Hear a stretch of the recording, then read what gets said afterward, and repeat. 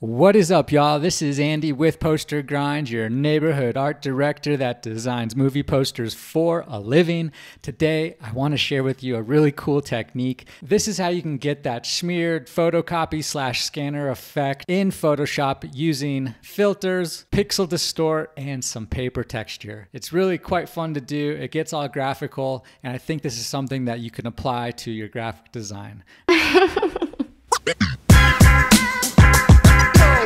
What?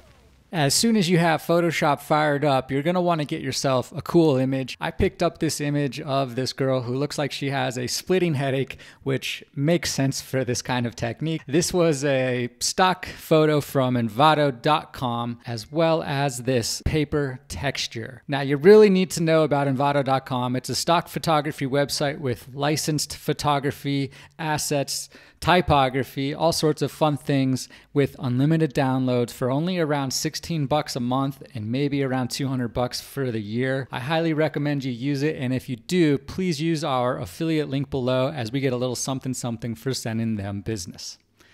Now, as soon as you have your image, go ahead and mask it out. I already took the time to do that. First things first, go ahead and hit Command J and make yourself a copy of your mask, and then drop your mask down below in case you have to resort back to it later on. What we have to do now is split our image up. And to do that, we're going to convert this image into a rasterized by right-clicking and going to rasterize layer. Then we're going to click on that mask and right-click and hit Apply Layer Mask. Now go ahead and hit M on your keyboard to bring up your marquee tool. We're going to use that by selecting down, and once you have your selection made, go ahead and hit your mask button, and that's going to mask out half of the image.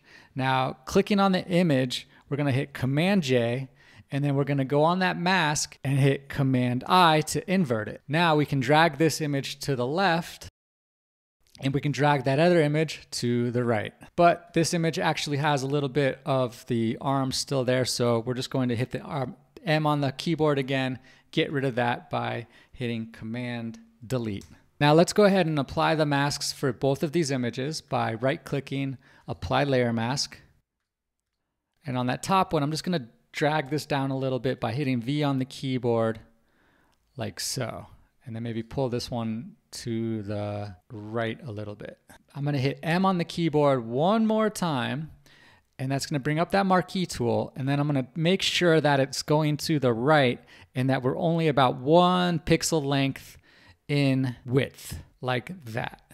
Go ahead and hit Command J, and that's going to bring out a copy of what we just selected. And now we can hit Command T and drag this over for this pixelated effect, like so. Then hit Enter. Now we can convert this stretchy image into something a little more interesting by hitting Command T, right-clicking, and going to Warp.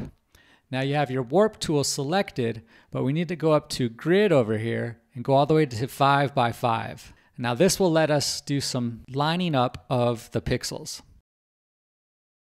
So as you can see, I'm basically getting the lips and the nose and the shadows to line up correctly.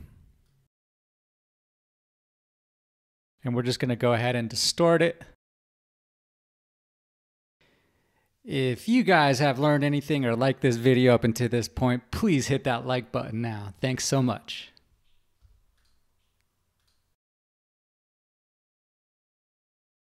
And when you have something you like, go ahead and hit Enter. Now go ahead and hold down Shift, select the 3 layers that we just made, hit Command J, and that's going to duplicate them.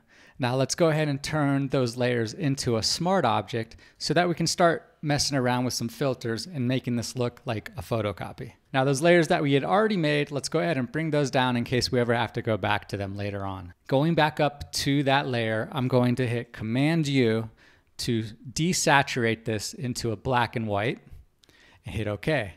One other thing we can do is hit Command M and make it a little bit more contrasty. That'll give us our curves, and then just go ahead and create an S-curve to make some contrast. From here, I'm gonna make a new layer, and then I'm gonna basically combine all of our layers below us by hitting Shift, Option, Command E. That takes a snapshot, and then I'm gonna turn that layer into a smart object. Now that combines our background with our image, And from here, I want to start messing around with some filters. So I'm going to go to Filter, Noise, Add a little bit of noise. Let's say 4%, hit OK. Now I'm going to hit D on the keyboard, and then we're going to go up to Filter, Filter Gallery. And now with the graphic pen, you can go ahead and mess around with the adjustments. I'm going to keep the stroke length at 1 and the light and dark balance at 100. Now from here, we can add some halftone by clicking on the plus sign and then going to halftone pattern in the sketch folder. And that's going to add a little bit more grain and distortion. So I have the size at 1 and the contrast at 5. Then hit OK. Now I'm going to do one more thing by making one more copy, and then I'm going to turn these layers off by right-clicking on them, delete Smart Filter.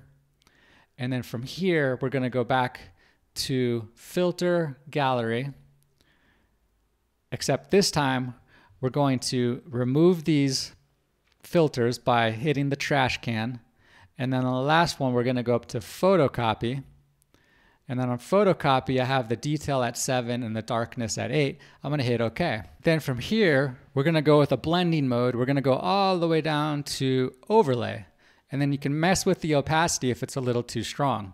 Same thing with these other bottom layers. You can mess with the opacity until you see something you like. Now what we need to do is hit Shift, hold down the Shift key, and we're going to select our 3 layers that we've been working with, hit Command G, and then on this group, we're going to double click it, and then on the white arrow, we're going to hold down the Option key and drag the white arrow to the left so that it blends in with that bottom layer.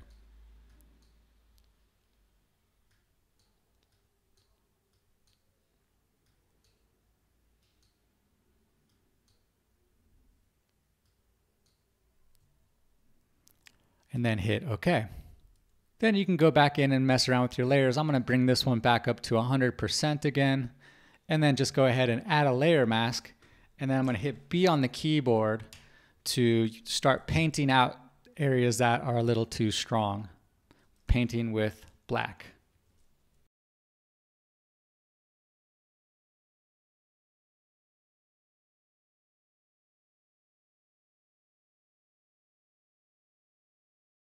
Something like that. And now if you want to get really gangster, go ahead and make another layer. Hit Shift, Option, Command E, right click, convert to Smart Object, and then go up to Filter, Camera Raw, and you can mess around with some of the adjustments in the Camera Raw filter. For some reason my audio went out, but we are in Camera Raw right now, and I usually like to mess around with the texture and clarity, which I did. So go ahead and try and play around with that to bring some more detail back into the artwork. And of course, when you're happy with the results, hit OK, take a look at your artwork, and if it's good to go, it's good to go. Thanks so much for watching, and I look forward to you on the next video.